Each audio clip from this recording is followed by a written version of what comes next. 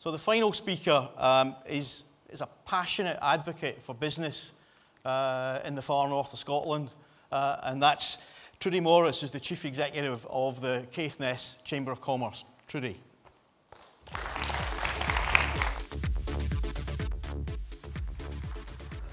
Excuse me 1 minute while I just wet my whistle, as they say. I wasn't sure how this session was going to go, so I haven't got a presentation, so I'm really just going to speak from the heart of what it's like to live in a nuclear community. I'll just give you a bit of background to the Chamber itself. I don't know if many of you know about a Chamber of Commerce. There's obviously one in Cumbria. So we support businesses.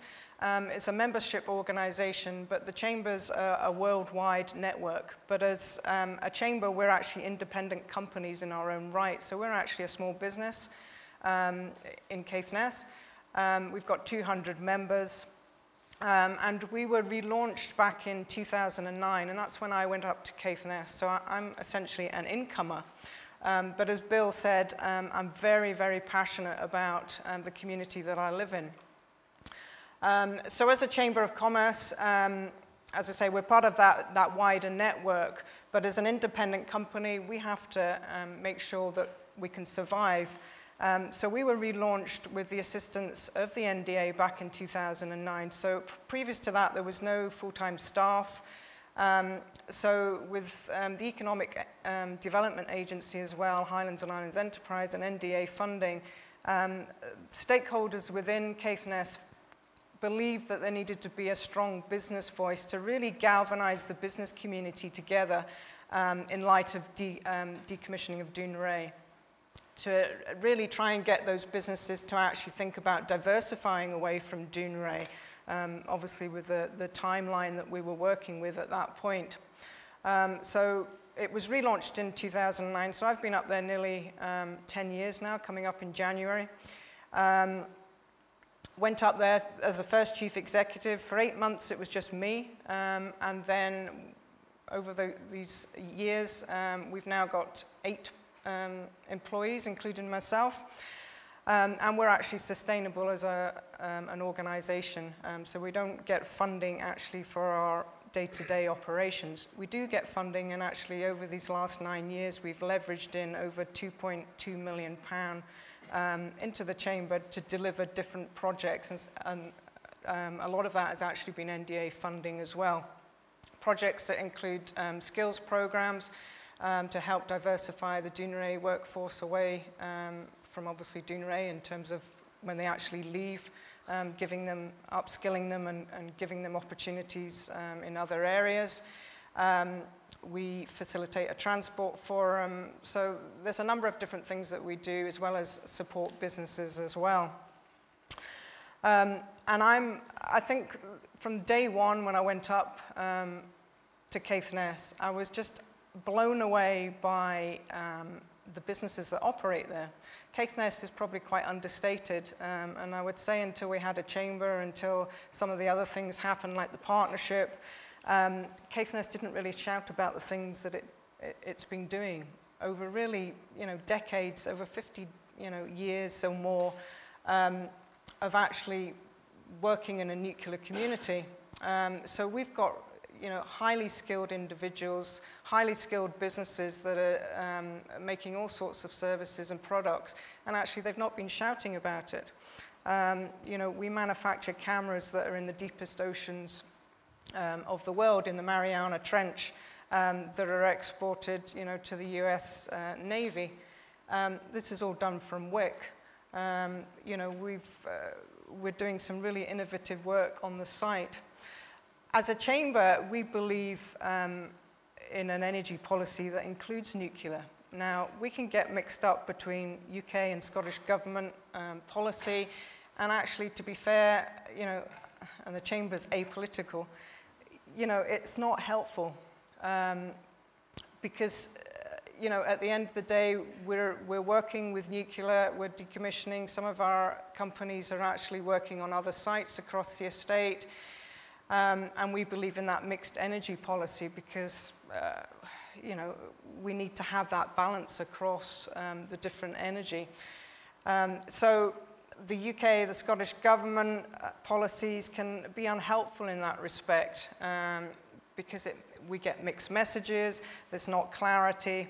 So I guess some of the key points that I want to get across today is really about having some clarity to some of this stuff. And I thought it was interesting, you know, Trudy was talking about, you know, you're really passionate about nuclear and the Northern Powerhouse not even having Cumbria in its sites.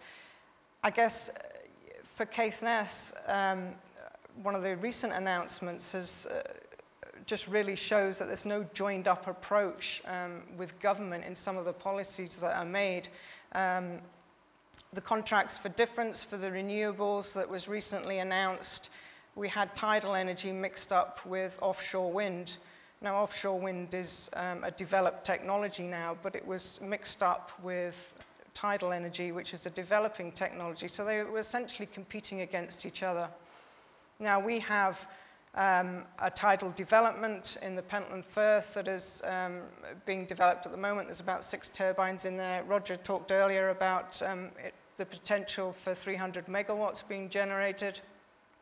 We have offshore wind in 2 developments with Beatrice Offshore Wind off about 8 miles off Wick in Caithness, off the east coast, in the Moray Firth. And then Moray Offshore Wind has just won the contracts for difference. But Maygen, who are doing the tidal, lost out because essentially they were competing against each other. Now, these are developments that we're trying to get into Caithness, investment, jobs, to actually replace Dounreay. So we've got a UK government energy policy that's not lining up. We've got the NDA that's giving money to socio-economics, and we're very grateful for that, for the projects it's developed. We heard about Scrabster earlier and the investment and the difference that has made. And there's a number of projects in Caithness that have benefited from NDA funding, which we wouldn't have had. Things like the strengthening of the runway. And okay, that's for nuclear shipments, but it's a legacy that's being left for the community for us to be able to develop and hopefully get other things in on the back of that. We've had money that has supported the development of the Berriedale Braes, which we're hoping is going to get started next year. That won't mean anything to you, but it's actually quite a nasty hairpin, which is one of our major routes into Caithness. So, you know, we've got all these good things happening on this side, you know, with a socio-economic policy and money from the NDA. And on this side, we've got UK government energy policy. There's no overarching plan. There's no joined-up approach. So my plea, and it's unfortunate there's no government ministers here today. My plea is that, you know, all of us, and it includes Cumbria, because you have some of the same problems and the same challenges, is to go back to the people that are making these decisions. Let's have some joined up approach here so that we can really make a difference, because if we're doing it on the one side but then wrecking it on the reverse, then we're always going to have this challenge of actually trying to make things better. In Caithness, we've got a recent study showed that 1 in 14 actually of the working age population depend on Dounreay or actually work at Dounreay. There's 1,100 people at Dounreay at the moment, 1,600 if you include the contractors. We've only got a population in Caithness and North Sutherland, which is what we term as the Dounreay travel to work area, of about 32,000 people. So that's a huge effect. And Jamie, you talked about, you know, we've got the opportunity for change, within our communities.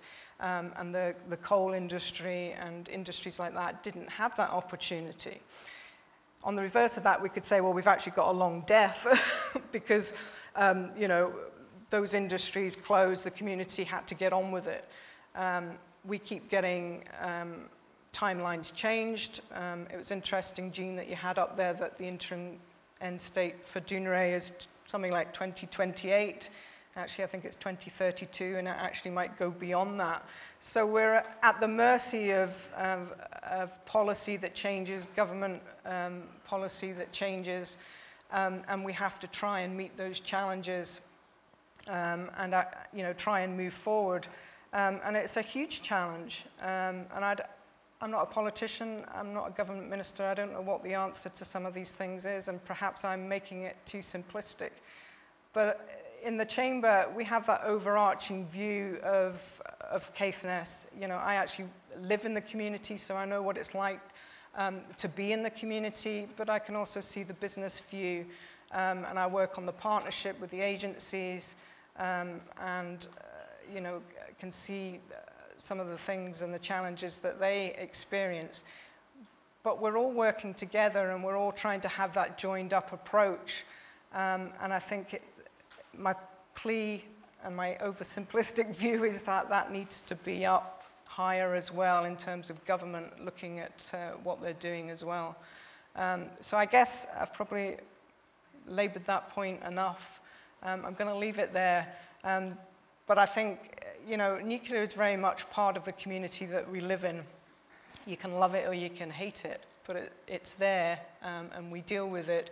And I would probably say my opinion from speaking to people in Caithness is actually, if government policy was different, and somebody said, let's have a new reactor, I actually think the community would actually welcome it, because they've been brought up in it, they've been reliant on it, they're embedded in it, and actually, I'm still hearing people saying, what's going to happen after it all goes, or some people say, oh, well, it will never go because it keeps going on and on and on. So I would argue that the community is very much pro-nuclear, and they want to see companies still working in the nuclear industry. And it's trying to see what those opportunities are. But we need to be doing other stuff as well so that we've got a good mix and a sustainable community going forward. So I would just like to thank the NDA for the opportunity to stand up and talk, but also for the commitment that they've made to the Caithness community and the projects that they've been supporting. And it is a bottom-up approach. We come up with the projects as a community, and the NDA steps up with the money, and we'll continue to do that, and we'll continue to ask the NDA for money, and it will make a difference. But we need the other side of it joining into that, so that actually our efforts are not stumbled by decisions by people that really don't have a clue of that bigger picture and what other agencies are maybe doing on this side. So I'm going to leave it there, so thank you very much.